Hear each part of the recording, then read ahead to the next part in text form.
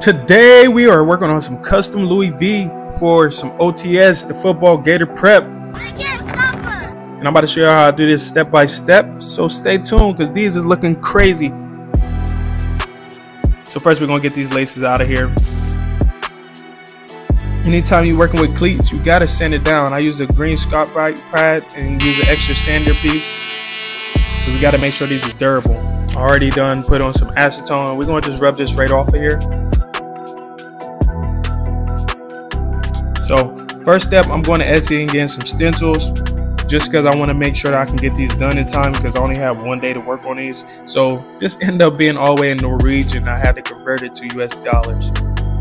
But now we got this downloaded. So if you guys do need the stencil now, I got it. If you need it, I can send this to you. Link in description will be for all the tools that I used on this project. Right now I'm on Cricut, add my PNG files onto Cricut. If you don't have Cricut, make sure you download it. You will have to have a Cricut Explorer.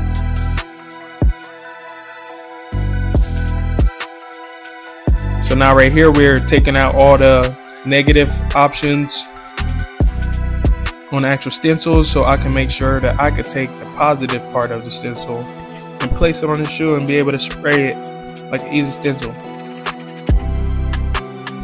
So we got that all weeded out what I want.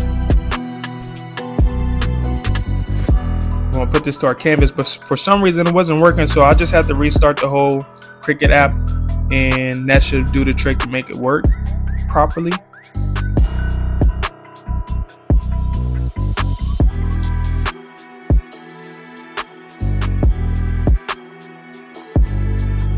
Alright, get it right there, add that to property. Get it down to the size because that was way too big, so I got it down to the size for the shoes. I'm going to look for my font. I didn't find anything that I wanted as font wise, so I'm going to use the font as what I use for most of my fonts. I've made it in a quick time lapse, but we're getting that on there with the OTS. I'll make sure I offset it so you can see right there that offset did the trick. I love doing that. We're making our own stencils. Like I said, if you need your stencils made, hit your boy up, email down below. Get the airbrush in our base layer with the white.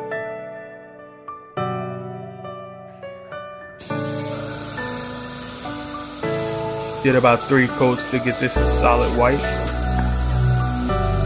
Make sure you like, comment, and subscribe too if you're not already subscribed. I'm giving a whole bunch of game out. Join the nation.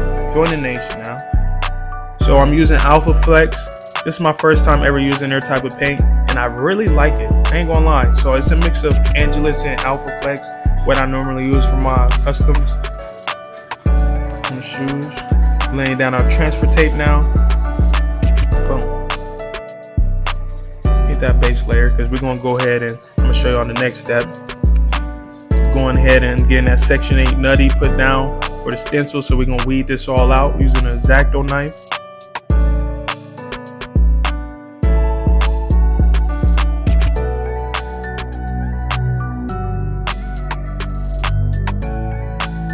Getting on there just like that, goes on nicely. You can use a heat gun tool as well to try to help you out, but I just make sure that I roll it back and press down as well, like roll and press down so I can make sure that stencil sticks on there nicely. And we're going to take some flat black from Angelus Direct. We're going to paint in our outline of the actual stencil. This was already looking good.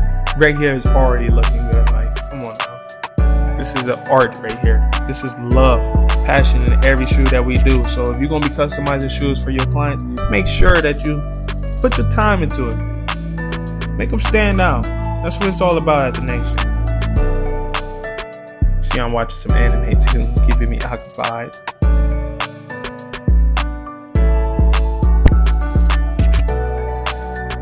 Section 8 nutty. It was going crazy too. They gonna be out there in Atlanta. They got a tournament and they were going crazy already. They gonna win it all. So we're using that Alpha Flex. It only took me about like 2 layers. Like, it's very opaque. That's what I like about them. So I got that background down. You see I put the stencil down already. It's my bad. I thought it was recording, but it wasn't. But if you guys wanted a tutorial on how to use Louis V stencils, you see me weeding out right now, section by section. And then I'll just leave the little spots in there for right now. And then once it's on the shoes, I'll take them off. But This is a little bit more difficult, but like I said, just keep peeling back and pressing down. It's going to get you right.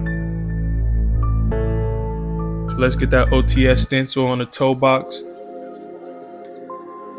It's that Alpha Flex 2 as well. Only took me like 2 coats. Very opaque. Mixed in with that Angelus Direct.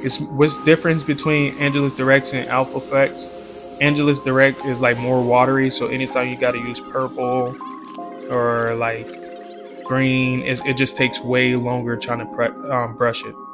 So that's why I like about Alpha Flex. But you see I weeded off, took all them stencils off, and this is looking so amazing. Beautiful. Beautiful. Did my airbrush background too as well, my signature. But now this is my first time working on a football backplate, so I had to try to make sure it was going to be durable. So we're going to use that Scotch-Brite as well, because anything plastic or metal, you got to sand it out to open up the pores. So we got that all sanded. We're going to use some Create text, get our base layer down, because it don't need to be flexible because it's not a shoe that we're working on right now. But gonna lay some tape down, get it all masked up, because we're about to add our Louis V back plate. Getting a Louis V football back plate. Tell me he ain't the freshest on the field. Come on now.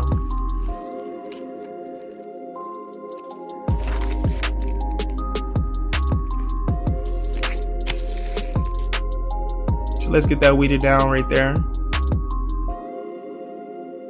I put some of the Alpha Flex in the airbrush too.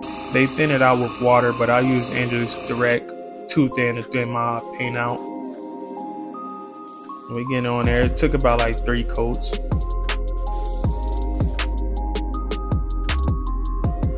The Alpha Flex as well. You can just paint right over any color, and it gets in about 3 to 4 coats.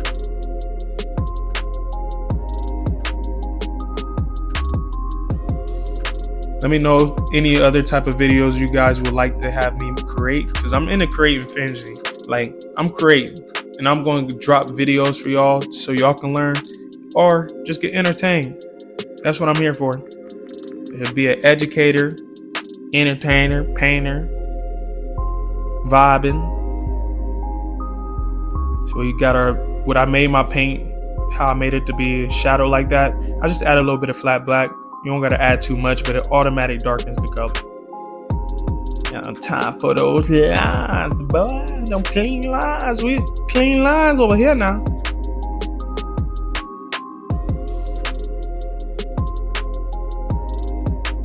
Handy dandy painter at the nation. Creating art, man, it's amazing. That came out crazy. Look at that. I outdid myself. I outdid myself right here. We spraying some finisher on here. I think it was I might have to see it later what that finisher was, but these came out crazy. Look at that. So vibrant. So vibrant.